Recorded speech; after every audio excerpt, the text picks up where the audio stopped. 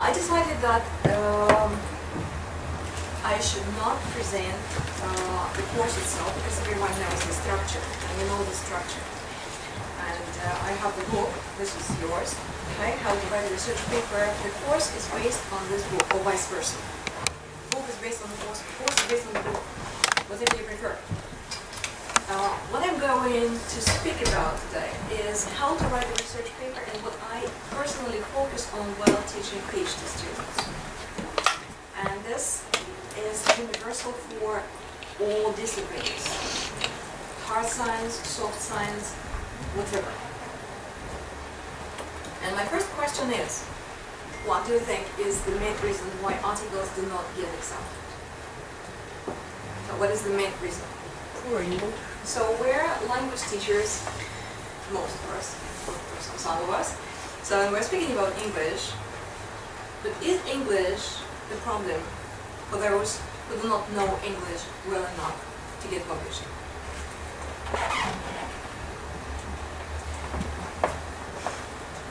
So the question to you, what do you think is the main reason? Because the quality of English. The quality of English? Yeah. Poor English? Because quality of English. Okay. Poor Non-academic style. What do you mean by non-academic style? So we're speaking about, as you see, research writing for international publications. What does it mean to write for an international publication? International journal. What makes English international? So when you speak about academic English, what English do you mean? So what is the Formal main... English? Huh? Formal? Formal? Yeah. How formal should it be? Well, official, just based on official documents, some official language. Rich in terms. It has to meet the requirements. Whose? Journals European. requirements. Okay, very good. So when you speak about journals requirements, what are the requirements? And I will show you the requirements of the journal. Okay, let's go on. Okay. This is a certain structure. So the structure. You would be surprised that we speak about IMRED format, and the book is based on the IMRED format: introduction, discussion, methods, materials, and results, blah blah blah. But that's not the most typical structure. And high impact factor journals sometimes do not require any structure. They don't even have abstracts because they say abstract is not provided. So sometimes they don't even require abstracts. And they're just solid text. No introduction, no methodology, just full text. Which ones? Might be in physics or mathematics. Yeah, once doctor of science came up to me just asking to edit his paper. And very snobbishly I looked at the paper and said, don't you know that you need to structure your paper? And he said, no, I don't. No, you don't know, or you don't want to, or you don't need to. And then I found out that the journal does not require any structure, whatever you wish. So any logic you feel like. So structure is not the key point. Okay.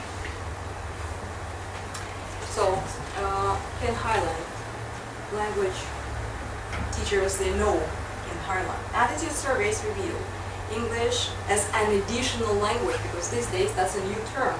Not English as a foreign language, just additional language. Okay? Authors often believe that, just again as in the text, believe, want you to believe, just a sec. Believe editors and referees are prejudiced against them for any non-standard language uses. We believe. Whatever the reasons, they appear to like... Elena, can you click just on the one line? Which one is all kind of... Yeah, this one. Yeah. Oh, thank you. Thank you. Whatever the reasons, they appear to lie outside anything that these authors may have had in producing written English. So... Okay. Sorry. English is not a problem.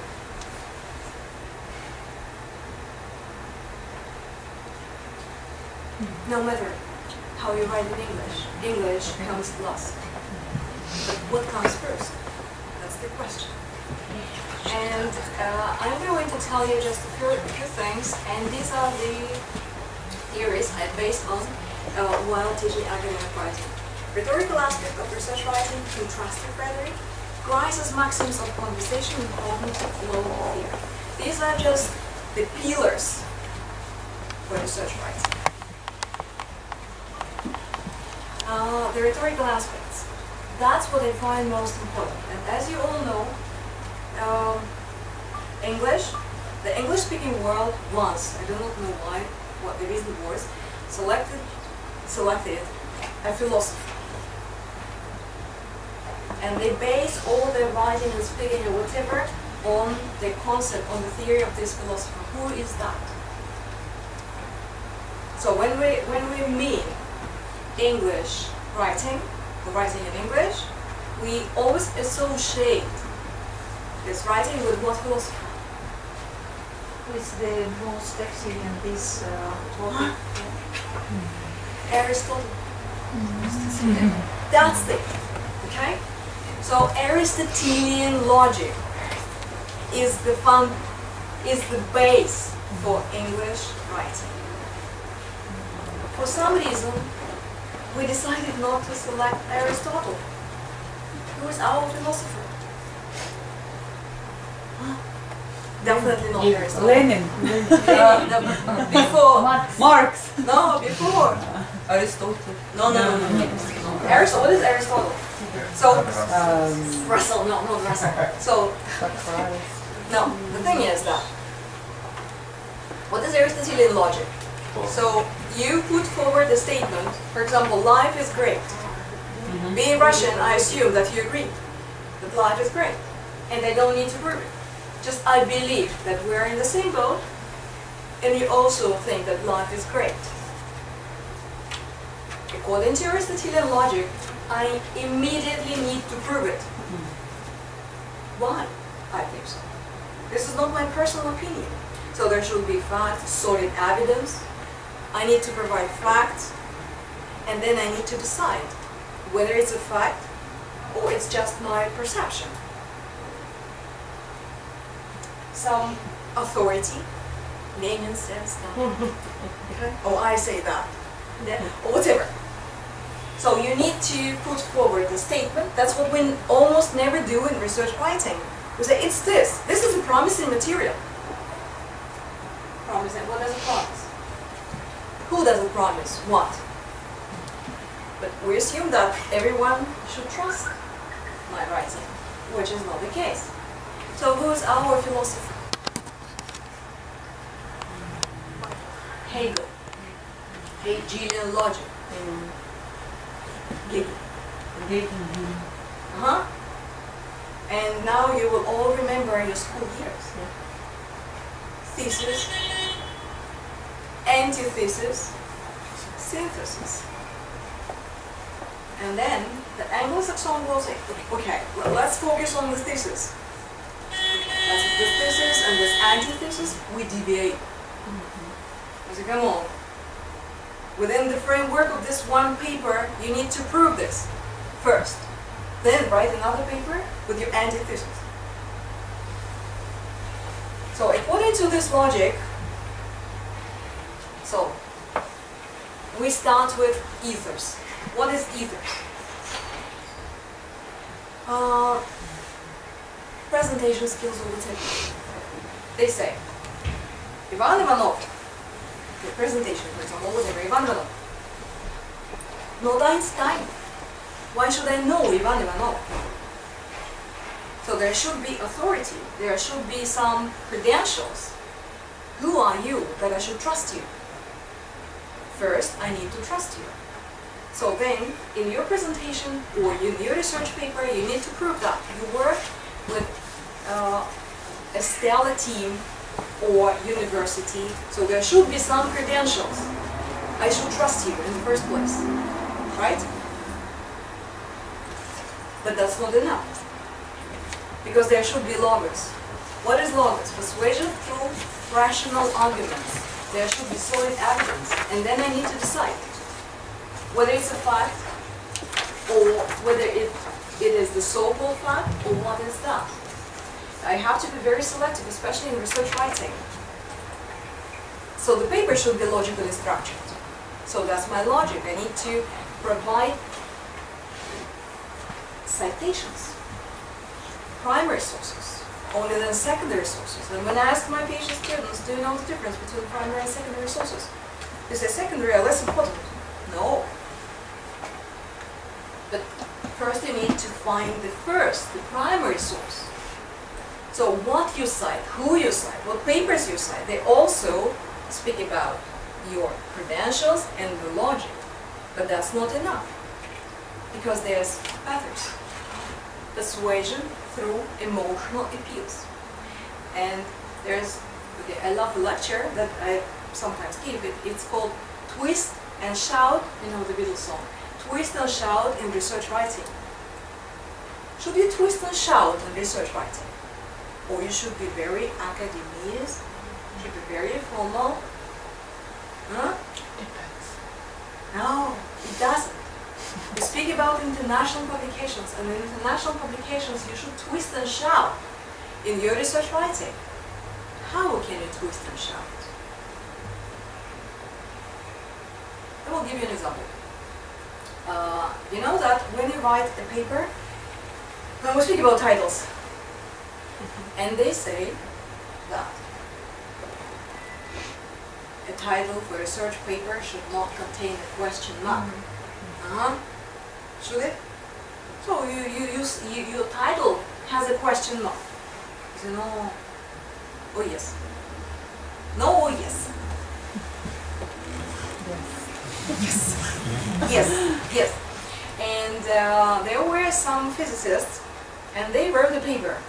I do not know why they worry about this, but they keep thinking about neutrino, you know, elementary particle, neutrino. And the title was, can neutrino travel faster than light?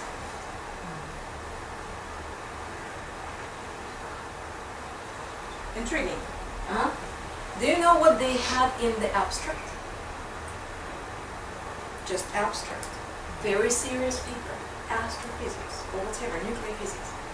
And the abstract contained only 2 words. Probably not. That's it. Can you imagine? That's twisting and shouting in research writing. Curious. Yeah? I was curious to know. Yeah? Probably not. That's it. No 250 words.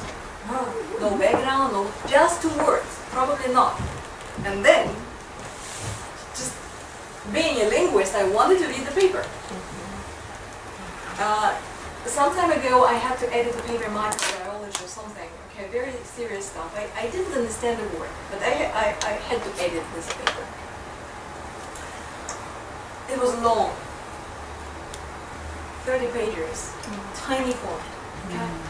And every now and then I dozed, because that was impossible to do. But every now and then the authors asked me a question. Reader. Can these cells be found in liver? So, yeah, interesting. Cancer cells, exactly. That's interesting. Okay, did I also have liver? So what about my liver? Okay, I woke up and continued reading. Then again, and then another question. That's twisting and shouting. So you need to teach your students how to twist and shout in research writing, how to make them interesting and intriguing, and that's your fate. But what is the most important mode is not this, you know, ethers, loggers, papers, what else? I will tell you another story. Joshua Bell, violin player. You know Joshua Bell. Contemporary violinist, and he is supposed to be the most attractive man. He is in a list of 100 most attractive men on our planet. And he plays a Stradivari, okay? And it costs $2,500,000. That's his ethos, okay? Joshua Bell and his violin. and it's very difficult to get tickets for his concert, and if you do, they cost a lot, 100. And then New York Times decided to conduct an experiment. Do you know about that? Yeah, I heard about it. Yeah, George It was- Orwell, very interactive, extravagant. He selected the best musical pieces, and he went to New York, where he played all day, and he earned only $30 because of kindness. What is kindness? Appropriate time and place. Appropriate time and place. So when you write a paper, it has to be contemporary, yeah, and it has to be directed to targeted audience. So if your kairos is wrong, the rest is meaningless. It doesn't matter whether you are noble writer, or if you are logical, or if you're very emotional, you twist and shout all the time, but kairos is wrong. So when you write, you should always think about these rhetorical modes. Credentials, logical structure, even if it is not structure, it's the way you create the flow of your writing. Then papers, how emotional you are, and you have to be emotional while writing for international publications. And okay, you select the right journal for your publication, and you select the right audience for your publication. Then you are successful. So just to skip contrastive writing. Have you heard about this theory? Very interesting. Again, we are different. Robert Kaplan in 1966 developed a theory, contrasting thought patterns in intercultural education. Different nations have different thought patterns. We think in a different way. Where are Russians and where are Anglo-Saxons? Russians? The first The one. first The one. first one is This one? Anglo-Saxon. The first one. The Anglo-Saxon. Oh, really? Anglo-Saxon. Yeah. Ah, okay, and There's- where are we? The last one. The last third one one? must be. The third one? No, the last one. No, the second. I was right. So what does it mean? Aristotelian logic, from A to B, no deviations. You put forward some statement, you focus. Huh? What do we do? Even worse than this. Dotted line, no beginning, no end. We want to show that we have encyclopedic knowledge. We say, that's also interesting, and this is interesting, and this is important, and this is also important. By the way, I said, come on, get back. Yeah? And me personally, I'm writing a paper. I've been writing this paper for 2 or 3 years because of this. Because I have 3 different thoughts. Yeah, I need to choose one. And I need to write about this. But I say, "No, this is also important, and this is also important." And that's what also of great interest to the world. And I deviate all the time. I cannot find this focus because of this. Going this way, that way, and that is why. Okay, okay. On the cover, I have kittens.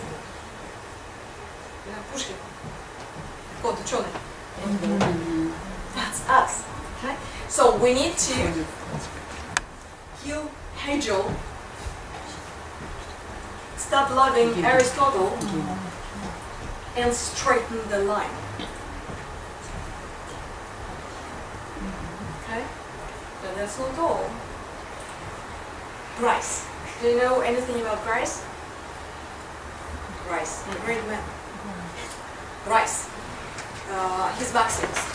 I am sure everyone knows about his maxims. Maxims of conversation are a set of observations that describe how people communicate when they want to be properly understood by others. There are only 4 maxims. All funny stories, all comedies, are based on the violation on these maxims. So the first, maxim of quantity.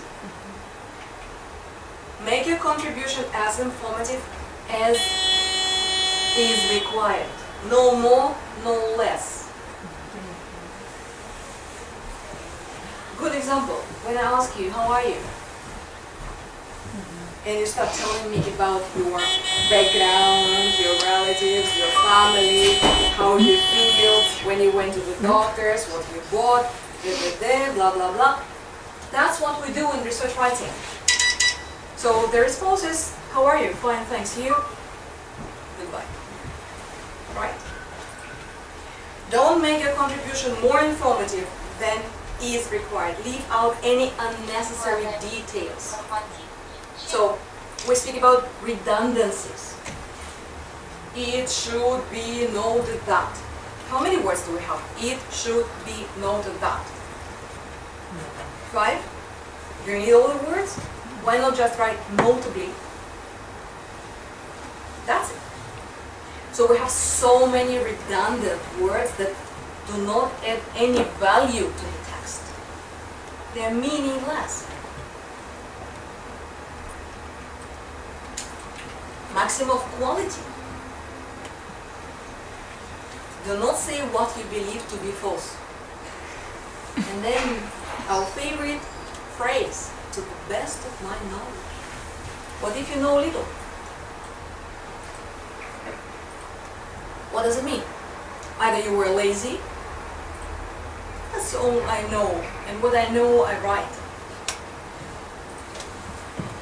Yeah? And we use all these bad words, probably, certainly, etc. In research editors, they say, avoid etc. Because that's your research writing. You have to show. To the best of my knowledge, we use this technology and this etc. That's the violation of this maxim. Oops. Do not say that for which you lack evidence. No evidence, don't say anything. Or go and do research. Okay? Find the right sources. We have Google Scholar, we have Web of Science, we have whatever. These days we have lots and lots and lots of oceans of different sources where we can select. Then maxim of relation. Be relevant. That's kairos. Make sure that all information you provide is relevant for the current exchange and they meet irrelevant information. That's again about our deviations, this way, that way, by the way, and so on. Maximum manner. Avoid obscurity of expression. Avoid language which is difficult to understand because it may contain words that the reader does not know. That's what we need to focus on when we speak about international publications. So if we want to show how knowledgeable we are, that we know so many sophisticated words. But when we write for an international publication, you should also think about people whose language, who do not have English as their native language. In Russia, in Africa, in Asia, I don't know where. So everyone must understand what we want to say. That's what makes this publication international. Avoid ambiguity. Avoid ambiguous language, which can, I will show you, I have lots of examples. Interpreted in multiple ways. Is this clear? Only 4 maxims. And it has it is relevant for hard science, for soft science, for Russian, for English, for any language, for any discipline. And while giving a course on research writing, we need to start with this information before we speak about mechanics of the language, grammar, vocabulary. That comes last. Okay? And debrief, because the main motive is less is more. Do you remember this? меньше пены муле. That's about research writing. Less is more. But we need, that's not the question of contraction, that's the question of selection. So we need to select the right words. And my question to linguists, whose vocabulary is the richest? Russian or English? English. English. Russian. No, English. No, how many words are there in the English language? More, you mean in comparison with Russian? This is maybe more than 2 times bigger. I mean, they're the. Okay, so how many words are there in the English language? Okay, 2 so million. Huh? 2 million. there is a number. There is a number, definitely. Okay, there in Chicago there is a company that registers all the words. And in 2005, I haven't seen the upgrade. They registered 1 millionth word. In our language we have much fewer words. And so that a word enters the body of the language, it has to be used in different sources. How many times? More than 25,000 times. 25,000 times. And then it enters the body. So we have a wide choice. That's what I mean. Okay, that's the question of selection. So when you need to be brief, okay, just select the right word instead of run fast. Say just rush, as an example. And be orderly. Provide information in an order that makes sense. And that's about logos. That's about the flow. Cognitive law theory. Another very important thing. According to this theory, so in 1988, John Swell wrote a paper, Cognitive law during problem solving effects of learning. The mind has a limited processing capacity, right? That's important for writing. Why so? Because when we start writing a research paper, we write endless sentences. Endless.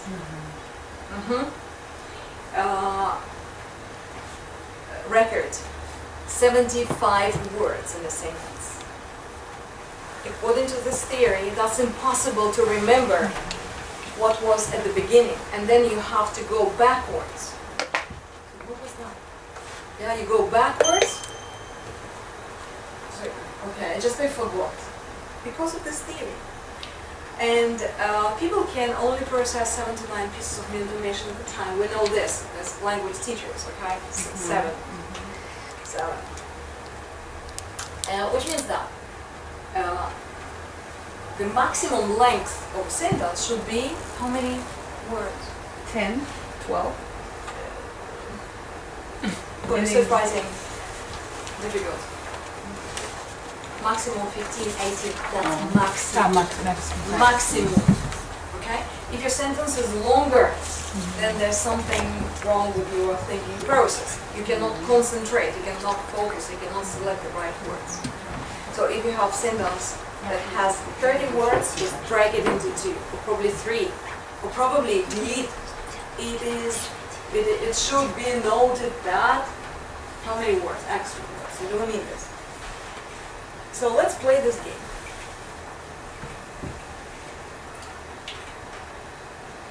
I don't remember how many I have. Oh, good. So, arrange them in order of priority. What comes first? What is the most important? There should be a pyramid. Okay, what's the base of this pyramid? What is the most important thing and what is less important? Okay. Okay, punctuation is very important, by the way. Overall writing ability. Then quality of content. Because if you cannot write, you don't have, yeah, because and that's not the question of English. That's not about English. Okay? So clarity is above all. if you're unclear in the way you're presenting your ideas, okay, you may forget about content. Who cares about your content if no one can understand what it is all about? Then, overall paper organization can be structured or non-structured, so there should be some flow. Okay?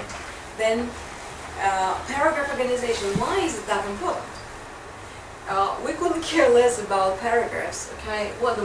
We start writing when we are tired of this paragraph, and then we start another paragraph, because we think it's too long in Russian. Yeah.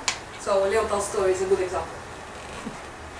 But in English they say paragraphs give us some rest. Why? Think about yourselves while reading. You say, okay, you start reading no matter what. And you typically, okay, finish reading a paragraph, and then you can have tea, coffee, okay, smoke, or whatever. And now you have a long paragraph. You cannot stop reading because you have to finish this. Yeah? And they say paragraphs give readers some rest. And there's some rhythm. Because in prose there's also rhythm, as in poetry. Yeah, and there's a difference between American and British. In American English, we're speaking about ideal writing. Ideal writing. Paragraphs, they should have approximately the same length. 8, 10, 12 sentences maximum, because you cannot develop your thought in longer paragraphs. Okay? Either you have a thought or not. Okay? In British, they have 3 short, 1 long, 3 short, 1 long, 3 short, 1 long. Okay? That's their rhythmic pattern. Okay? But you may forget about this. But what you need to think about is the length of your paragraph, because if it is an ideally written paper, you may read just the first sentence in each paragraph, because the sentence contains the thought. So you are in a hurry, you don't need to read the whole paper, or you have no time, or whatever. So the first sentence is the topic, and then you develop this idea, and then you conclude. Topic, development, conclusion. That's the structure. Yeah? We very seldom in our culture write this paragraph. Then vocabulary usage, certainly that's important. Vocabulary size, yeah. Quality of sentence structure, certainly. And then correctness of punctuation and spelling. Stop me when you get tired, because I have some examples about punctuation, and I will show you how important punctuation in the English language is, especially in research writing. Without punctuation, your paper will probably be unreadable. Okay? Aims and scope. So what makes a research paper international? So physics communication, quite serious journal, citation score and impact factor, and what do they write? The introduction to each paper should be directed to a general audience. That's what we very seldom do. Especially at Moscow Institute of Physics and Technology. They're very snobbish. They say, you don't understand my writing, my paper, then you don't belong to my field. Okay? Get out of my circle. But that's what they write. General. More. Impact factor is 8, quite high. Biology, cell biology. Yeah, they're very important. And they say, serves as an invaluable source of information for researchers, lecturers, teachers, professionals, policymakers, and students. So you need to write in such a way that your paper is understood by broad audience, not very specific. So if you write about some very specific, tiny things, better exchange emails. Right? Why so? Because publishing is business. They want to increase, readership. They need our money. And that is why they need to have more and more and more and more readers. And students and newcomers to the field.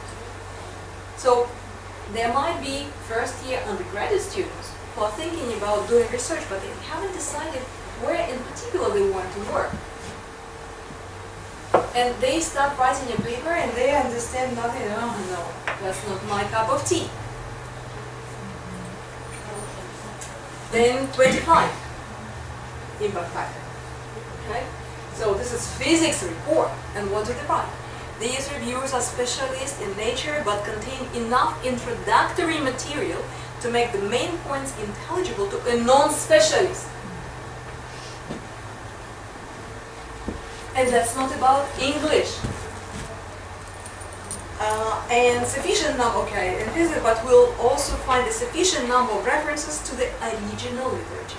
So what does it mean? Primary sources. Clear? More.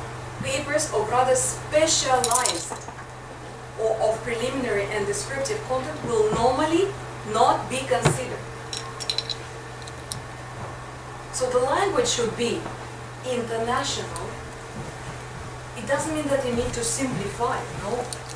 That's not the question of simplifying the writing. So that make it understood by everyone. Teachers, lecturers, non-specialists. And these are the commandments. Be clear, concise, and focused as possible without sacrificing the meaning of your writing.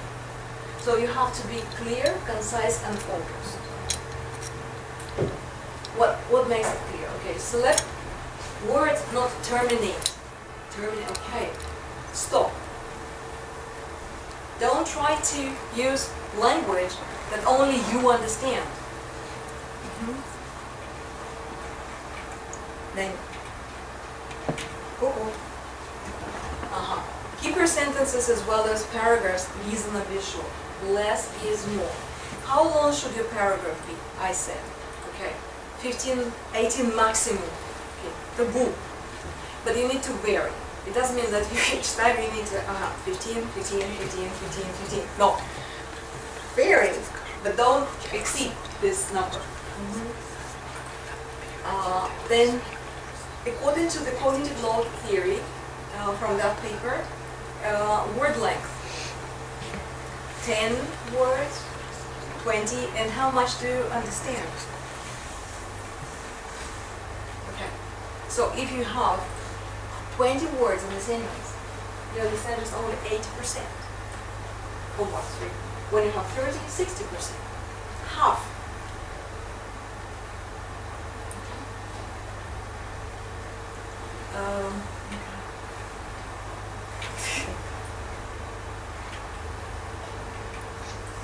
I don't know.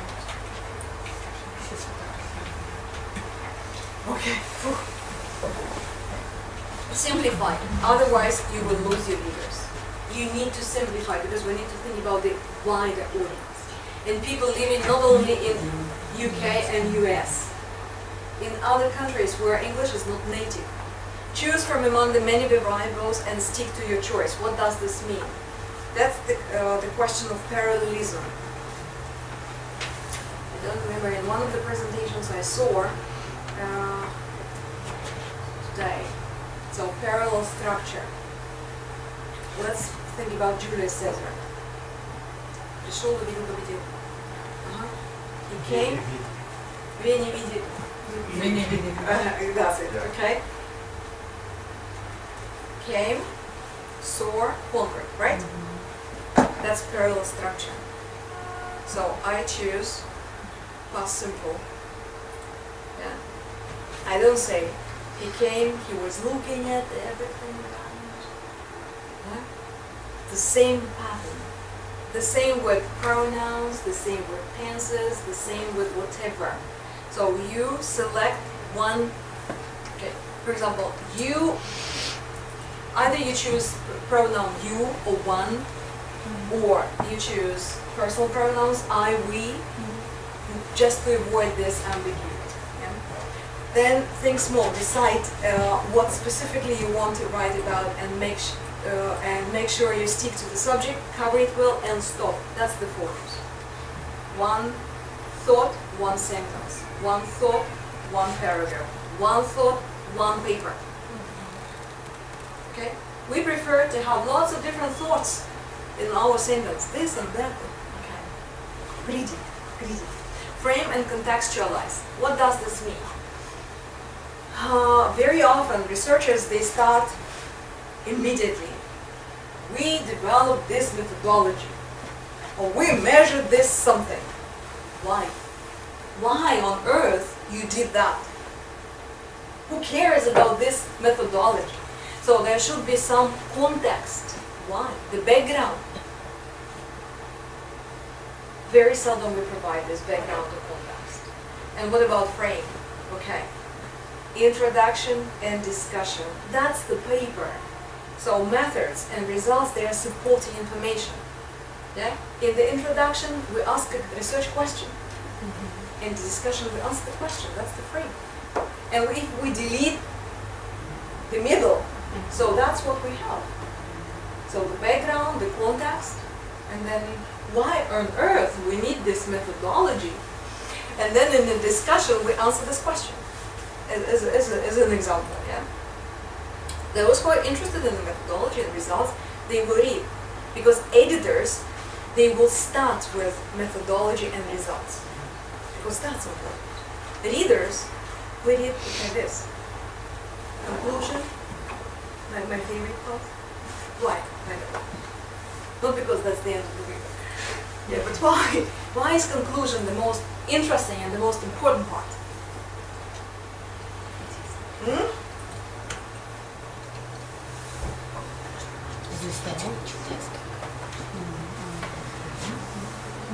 And what makes it different from an abstract? Provides answers to the question. Discussion. Discussion, conclusion. Interpretation. Interpretation, that's discussion. Acknowledgements, that becomes Methodology. Perspectives. Yes. that's the only section where you build the bridge to future. And if I find myself unable to write because I have no ideas, I start reading conclusions where I find ideas. Our researchers, they say, if I write about future research and what I'm planning to do, someone will steal this. But to steal this, you need to know, you need to do research. It's a long way. But then you say, that's what we did, that's where we are, and we need to go further, okay? And that's how science advances. In the conclusion, you have this, yeah? And if a conclusion is written well, then it gives you some hope that this is not the end. That's the beginning of further research, okay? Define all your terms the moment you first mention them. You think that it is obvious, but it is not obvious because something, we know this. And I will give you, language teachers, yeah? I will give you an abbreviation, EMI. Once I did this experiment, okay? My colleagues, language teachers, they say EMI. What do the letters stand for? For me, it's just like DNA. You know? No, not DNA, everybody knows. EMI. No, EAL. English as a medium of instruction. This is my DNA. My colleagues working in the same field did not know this abbreviation. And then if you Google this, you will see that in different disciplines, these letters stand for different words. Okay? Avoid unnecessary jargon. Because people might not know jargon. And you're not a language teacher? No. Very good.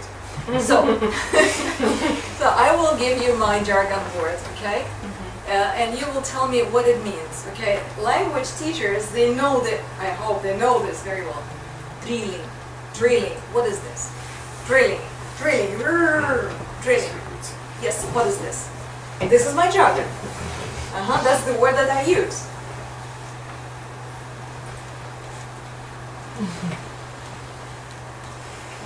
Go deeper, for example.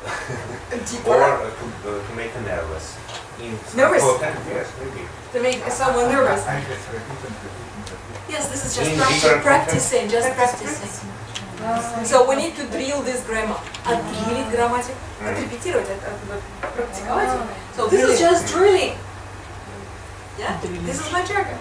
Yeah, I use it daily. Yeah, let's drill it. Ну это только для тебя типично, для преподавателя по английскому это не типично дриллинг, как говорится. Нет? Как это очень. Даже не на русском дрелёшь. That's what I mean. Okay? And what do you think that everyone knows this? You mean this is jargon for your specialization? No, language teaching. Language teaching. Language teaching, drilling, okay? And in some course books we have drills, just as a word. Drill exercises. Okay. Drill exercises. Okay. I here is. The first, that's what I mean. EMI, drill. Okay, that's the questions that you or your students need to ask themselves when they start writing. Why am I doing this research? Why on earth? Who cares? You start with this question. Then what is my research story about? Because when you write a research paper, that's a compelling story. That's a story of your journey. And that's the climax of your research. Okay? When you show your product, your baby, you say, see how beautiful it is. Yeah? What impact will my research have on individuals, society, and academia? Will it make any impact? Or only me is interested in this fabulous research? Or how is my research different from other studies in the field? Or is it just the same, but with different words? Am I including all the necessary information? Again, prices, maxims. I'm sorry, Elena, we have some questions in the chat. Could you answer, please? I could. Can you see them? I would if I could. Can you or no? So, Just the first question. Just a sec. Can you see them? No. Chat, Нет, я можете понял, попасть, там не видно мышку. Click it first. Мышку не видно. This mouse is there. Yeah, the computer is. Listen.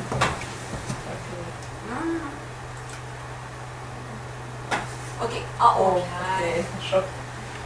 Just a sec. Good morning, morning.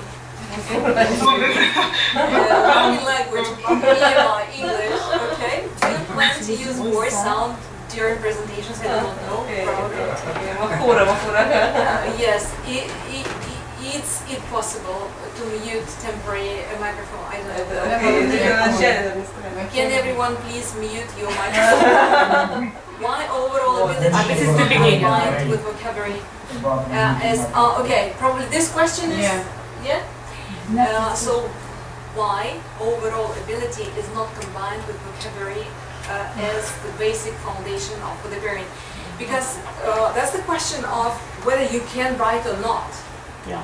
So that's not the question of vocabulary. So if you cannot write per se, so you may have just, once I had a student and he decided to learn, for those who remember those days in the Soviet Union, because I was born in the USSR, tiny small pocket dictionary, okay? Yeah, 2,000 words or something. You remember this? Oh yeah. And he decided that he needed to learn all the words. Yeah, he learned those words. He was an MIPT student, okay, obsessed, determined, and so on. But then he said, okay, 2,000, not enough. And then he decided to increase the vocabulary. And he learned the vocabulary. He knew such words that nobody could understand. But he could not put these words together. No collocations, just separate words. And he said just like, блок, улица фонаря. Yeah, we had this background, we understood him, that he could not combine the words. And he was unable to speak, to use them in his speech. That's why, if you can write, if you know the logic of writing, then you can increase the vocabulary size. Then, could you please clarify acronym? Oh, acronym, yes, I love this, acronym. Acronym and abbreviation. So an acronym is an abbreviation that can be read as a word, like basic, operational language, yeah, or NATO, yeah. You never say NATO, yeah, or that's an acronym. Modest is an acronym, yeah. Or for example, BBC is an abbreviation. You never say BOOPS, yeah. You say BBC. But why do we need to know this? That's the always why. Yeah? Why should you know this? The difference between acronym and abbreviation. With acronyms, we do not need articles. With abbreviations, we always need an article. The BBC.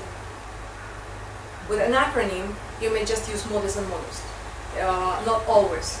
Okay? So that's your choice, whether you need an article. In terms of grammar, that's the only reason why you should know this difference. But acronyms are very important if you write a grant proposal, because they always require, yeah, an acronym for a project name. Yeah, and there's a great tool, acronym creator. You may have a long sentence, and then it will create acronyms for you, and then you just choose this, that, which one you prefer. Yeah. Okay. That's it. No more questions? No more questions. Thank Okay. you. Am I using the language that is clear? That's the question.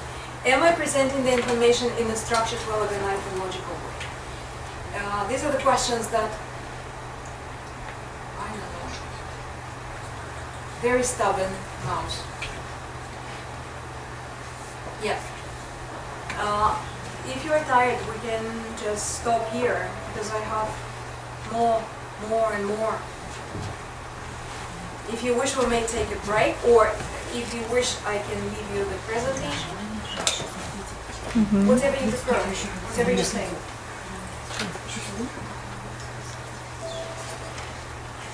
That's your choice. What do we do? I don't know. What are you doing?